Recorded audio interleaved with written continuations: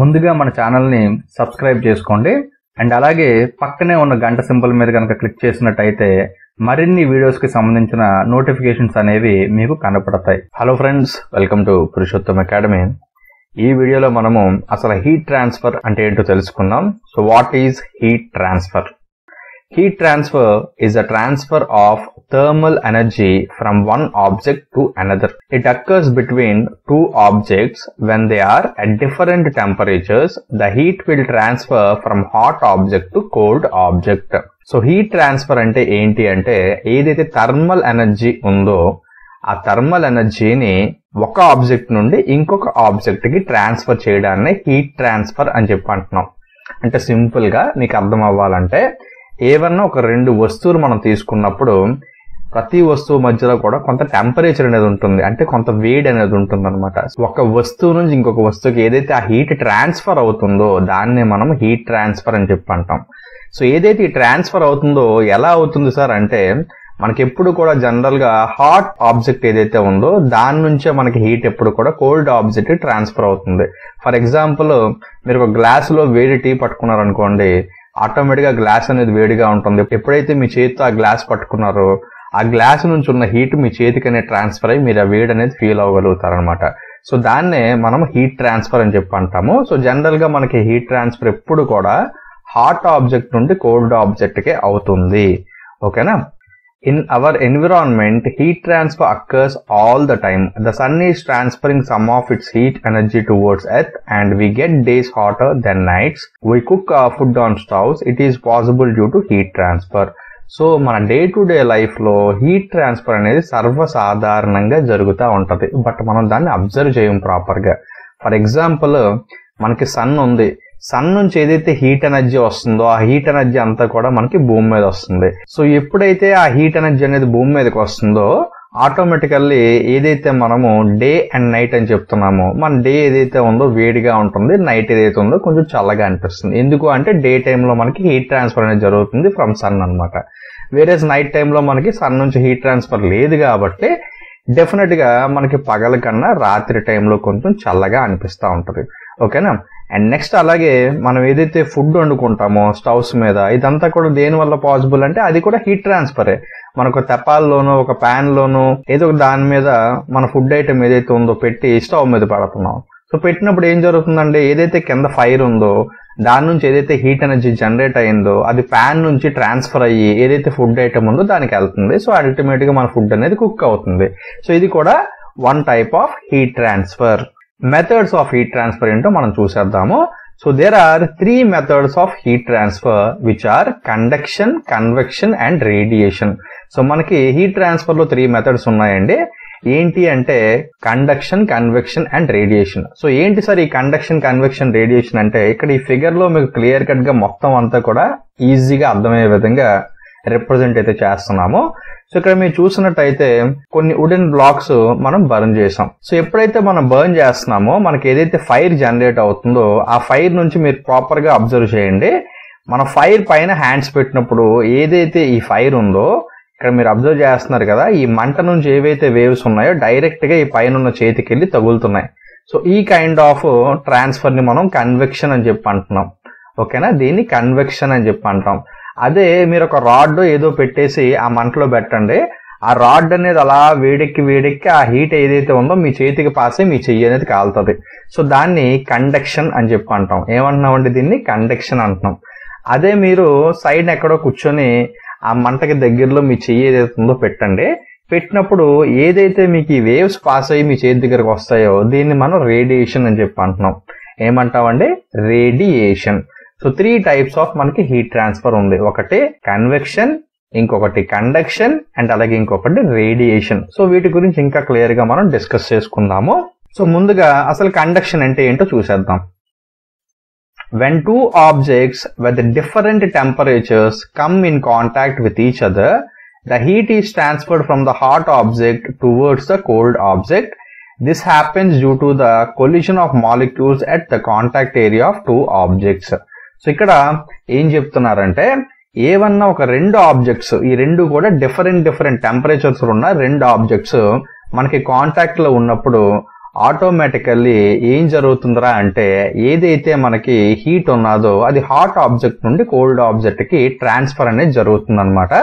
ఓకేనా, ఇది ఎందుకు జరుగుతుంది సార్ అంటే మనకి ఏవైతే మాలిక్యూల్స్ ఉన్నాయో ఆ మాలిక్యూల్స్ తాలూకా కొలిషన్ వల్ల ఏదైతే కాంటాక్ట్ ఏరియా ఉందో అక్కడ మనకి హీట్ ట్రాన్స్ఫర్ అనేది క్లియర్ గా తెలుస్తుంది అనమాట. ఫర్ ఎగ్జాంపుల్ ఒక చిన్న ప్లేట్ లో క్యాండిల్ వెలిగించండి, వెలిగించి ఏదన్నా చిన్న మెటాలిక్ స్ట్రిప్ మీరు మీ చేతితో పట్టుకున్నప్పుడు ఏమవుతుంది అంటే ఈ క్యాండిల్ ఏదైతే ఉందో ఈ మెటాలిక్ స్ట్రిప్ ని ఆటోమేటికల్లీ హీట్ చేసేస్తుంది.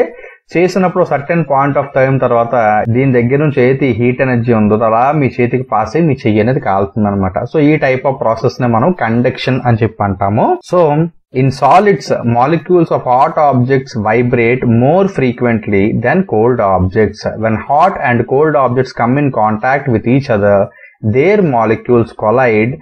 As a result, the collisions of molecules transfer the energy from the hot object to the cold object. This transfer of thermal energy continues until hot and cold objects reach the same temperature. For example, when you boil water on a gas stove, the heat is conducted to the pot from fire. So simple గా మీకు అర్థమయ్యేటట్టు చెప్పాలంటే మనకి general గా ఏవైతే solids ఉన్నాయో solids లో మనకి ఏం జరుగుతుందంటే ఏవైతే మాలిక్యూల్స్ ఉన్నాయో మనకి హాట్ ఆబ్జెక్ట్స్ లో అవి ఎక్కువగా వైబ్రేట్ అవుతా ఉంటాయి compared with the cold objects అన్నమాట. సో ఎప్పుడైతే మనకి హాట్ అండ్ కోల్డ్ ఆబ్జెక్ట్స్ రెండు కూడా కాంటాక్ట్ లో ఉన్నాయో ఏవైతే ఈ మాలిక్యూల్స్ ఉన్నాయో ఈ రెండు కూడా కొలైడ్ అవుతున్నాయి. సో ఎప్పుడైతే కొలైడ్ అయినాయో ఆటోమేటికల్లీ ఏం జరుగుతుంది అంటే మనకి హాట్ ఆబ్జెక్ట్ లో మాలిక్యూల్స్ ఎక్కువ వైబ్రేట్ అవుతాయి కాబట్టి ఏదైతే ఎనర్జీ ఉందో ఈ హాట్ బాడీ నుంచి ఎనర్జీ అంతా కూడా కోల్డ్ బాడీ దగ్గరికి ట్రాన్స్ఫర్ చేసేస్తాయి అన్నమాట. ఓకేనా, సో ఏదైతే ఈ ట్రాన్స్ఫర్ ఉందో ఎప్పటిదాకా అవుతుంది సార్ అని మీరు అడగచ్చు. సో ఏదైతే మనకి హాట్ బాడీ కోల్డ్ బాడీ అని చెప్తున్నామో ఈ రెండు కూడా సేమ్ టెంపరేచర్ రీచ్ అయినంత వరకు కూడా కంటిన్యూస్లీ థర్మల్ ఎనర్జీ అనేది మనకి ట్రాన్స్ఫర్ అవుతానే ఉంటది. ఫర్ ఎగ్జాంపుల్ మీకు డైలీ లైఫ్ యూసేజ్ గురించి ఒకటి చెప్పాలి అంటే మనం జనరల్ గా గ్యాస్ స్టవ్ మీద వాటర్ బాయిల్ చేస్తూ ఉంటాం. సో ఇక్కడ ఏం జరుగుతుంది సార్ ప్రాసెస్ అంటే మనం ఏదైతే స్టవ్ మీద ఫైర్ వెలిగిస్తున్నామో దాని మీద ఒక తెప్పాలో ఏదో పెడుతున్నాం, పెట్టి అందులో వాటర్ వేస్తున్నాం. సో ఇక్కడ ఏం జరుగుతుంది మనకి ఈ తెప్పాలు అనేది హీట్ అవుతుంది. హీట్ అయ్యి దీని నుంచి ఏవైతే మాలిక్యూల్స్ ఉన్నాయో లోపల ఉన్న కోల్డ్ వాటర్ ని హీట్ చేస్తున్నాయి. సో హీట్ చేసి ఈ తెప్పాల టెంపరేచర్ అండ్ అది లోపల ఏదైతే వాటర్ ఉందో ఈ రెండింటి తాలూకా టెంపరేచర్ సేమ్ అయినంత వరకు కూడా మనకి కంటిన్యూస్లీ హీట్ ట్రాన్స్ఫర్ అనేది జరుగుతూ ఉంటది అనమాట. సో దీన్నే మనం క్లియర్ కట్ గా కండక్షన్ అని చెప్పి అంటున్నాం. ఓకేనా, and next the what is convection. So convection అంటే ఏంటో ఇప్పుడు చూసేద్దాం. Convection is the heat transfer method that only occurs in fluids. So convection అనేది కేవలం ఫ్లూయిడ్స్ లో మాత్రమే ఉంటుందండి. సో ఫ్లూయిడ్స్ అంటే ఏంట్రా అంటే లిక్విడ్స్ అండ్ గ్యాసెస్. సో ఇది ఎందుకు జరుగుతుంది అంటే it is caused by the flow and diffusion of fluids. So ఏవైతే ఫ్లూయిడ్స్ ఉన్నాయో అవి ఫ్లో అవ్వడం వల్ల అండ్ వాటి తాలూకా డిఫ్యూజన్ ఏదైతే ఉందో దాని వల్ల మనకి ఈ కన్వెక్షన్ అనేది జరుగుతుందండి. So this flow happens in the closed path from hot regions of fluids towards cold regions and back again.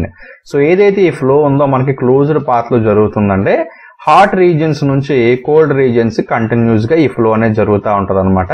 For example ఇందాక మనం డిస్కస్ తీసుకున్నట్టయితే ఏదైతే వాటర్ మనం గ్యాస్ స్టవ్ మీద పెట్టినప్పుడు హీట్ అవుతుందని చెప్పామో ఒక మెటల్ పాట్ లో పెట్టినప్పుడు సో ఆటోమేటికల్లీ ఏం జరుగుతుందంటే మెటల్ పాట్ తాలూకా టెంపరేచర్ అనేది ఇంక్రీజ్ అవుతుంది. సో దానివల్ల లోపల ఏదైతే వాటర్ ఉందో దాని తాలూకా టెంపరేచర్ అనేది ఇంక్రీజ్ అవుతుంది అని డిస్కస్ చేసుకున్నాం. ఓకేనా, సో ఇక్కడ మీరు చూసినట్టయితే ఏదైతే ఈ వాటర్ ఉందో ఇక్కడ మీరు అబ్జర్వ్ చేయొచ్చు మన మెటల్ పాట్ ఏదైతే ఉందో ఈ విధంగా ఉంటుంది అండ్ ఏదైతే మనకి ఫ్లేమ్ ఉందో ఆ ఫ్లేమ్ అనేది కింద పోర్షన్ లో మనం ఇస్తున్నాము. సో ఆటోమేటికల్లీ ఏం జరుగుతుందంటే ఈ లోవర్ పోర్షన్ లో ఏదైతే వాటర్ ఉందో ఇది మనకి హీట్ అయిపోతుంది. హీట్ అయ్యి ఇది అప్వర్డ్ డైరెక్షన్ లో మూవ్ అవుతుంది. ఎప్పుడైతే ఇది అప్వర్డ్ డైరెక్షన్ లో మూవ్ అయిందో ఈ కోల్డ్ వాటర్ అనేది మళ్ళీ మనకి కిందకి మూవ్ అవుతుంది అనమాట. సో ఇలా ఈ సైకిల్ పాత్ లోని కంటిన్యూస్లీ వాటర్ ఏదైతే ఉందో ఫ్లో అవుతా ఉంది. సో దానివల్ల మొత్తం వాటర్ అంతా కూడా వేడెక్కుద్ది అనమాట. ఓకేనా, so hot water rises to the surface and is replaced by cold water. This process continuous and causes circular motion.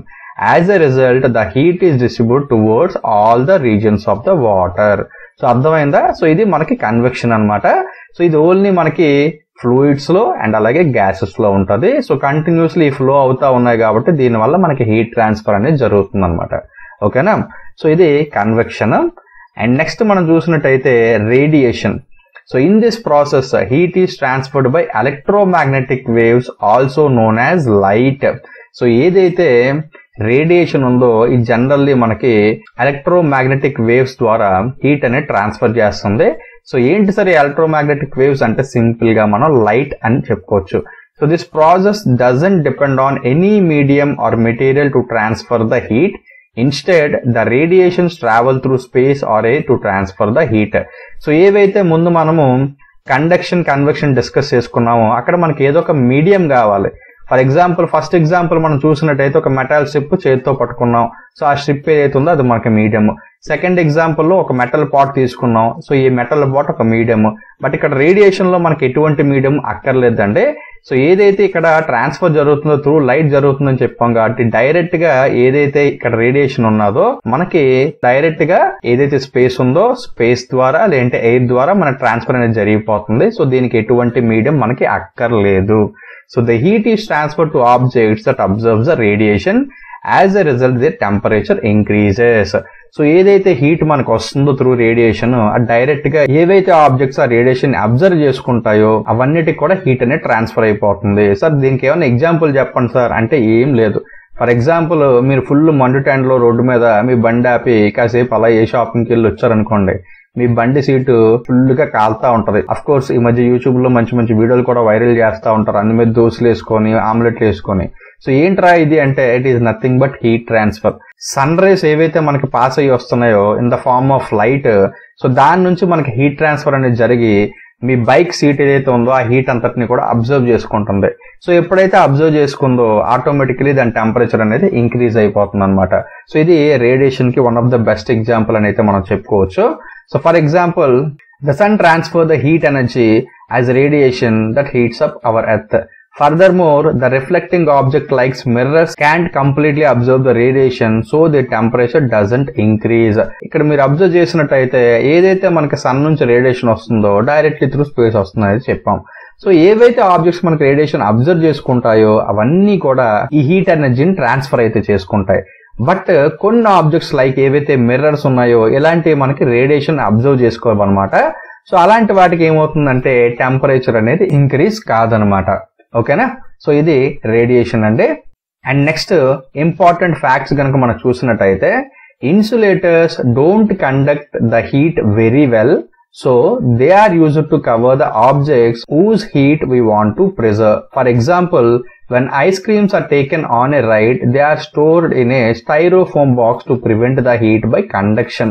So ఇక్కడ సింపుల్ గా మీకు చెప్తున్నానండి, ఏవైతే ఇన్సులేటర్స్ ఉన్నాయో ఇవి హీట్ ని కండక్ట్ చేయవు, అంటే హీట్ ని ట్రాన్స్ఫర్ చేసుకోవన్నమాట. సో ఏదన్నా ఆబ్జెక్ట్స్ తాలూకా హీట్ మనం ప్రిజర్వ్ చేసి ఉంచుకోవాలి అనుకున్నట్టయితే మనం జనరల్ గా ఈ ఇన్సులేటర్స్ ని యూజ్ చేస్తాం అనమాట. ఫర్ ఎగ్జాంపుల్ ఐస్ క్రీమ్స్ మనం క్యారీ చేసేటప్పుడు స్టైరోఫోమ్ బాక్స్ లో మనం ఐస్ క్రీమ్స్ అనేవి తీసుకెళ్తా ఉంటాం. ఎందుకు అంటే హీట్ ట్రాన్స్ఫర్ అనేది జరగకుండా బయట నుంచి ఏదైతే హీట్ ఉందో అది లోపల ఉన్న ఐస్ క్రీమ్స్ ని ఎఫెక్ట్ చేయకుండా ఉండడానికి స్టైరోఫోమ్ బాక్స్ జనరల్ గా యూజ్ చేస్తాం.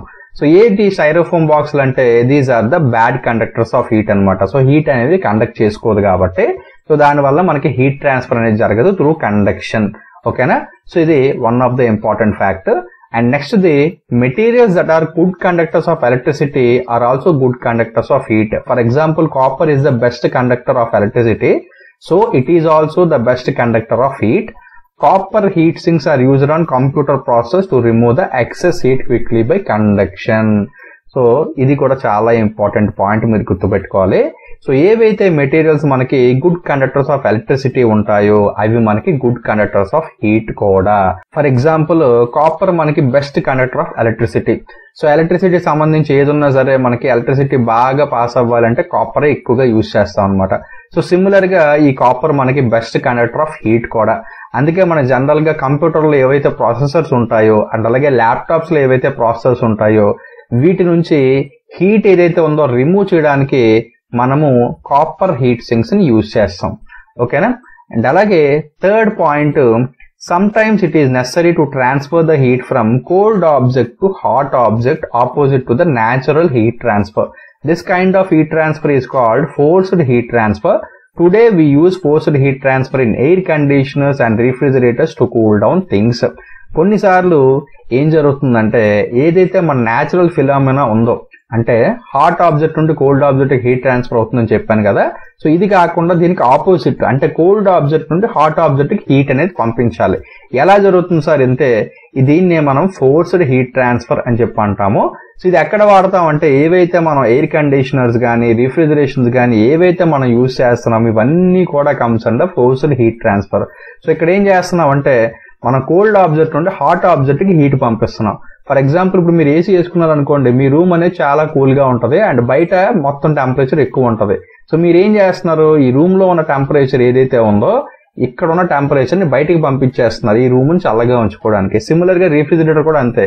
రిఫ్రిజిరేటర్ లోపల కూల్ గా ఉండడానికి లోపల ఉన్న టెంపరేచర్ మొత్తాన్ని కూడా బయటికి పంపిస్తూ ఉంటది కంటిన్యూస్లీ. సో ఈ రెండిట్లో కూడా ఏం జరుగుతుందంటే హీట్ ట్రాన్స్ఫర్ అనేది కోల్డ్ ఆబ్జెక్ట్ నుండి హాట్ ఆబ్జెక్ట్ కి చేస్తున్నాం అనమాట. సో ఇది కూడా one of the important fact. So అందరికీ అర్థమైంది అనుకుంటున్నాను హీట్ ట్రాన్స్ఫర్ అంటే ఏంటి అని చెప్పేసి. ఈ వీడియో కనుక నచ్చినట్టయితే మన ఛానల్ సబ్స్క్రైబ్ చేసుకోండి అండ్ అలాగే వీడియో లైక్ చేయండి అండ్ ఈ వీడియో మీకు ఎలా అనిపించిందో కింద కామెంట్ సెక్షన్ లో కామెంట్ చేయండి. ఓకేనా friends, thanks for watching this video.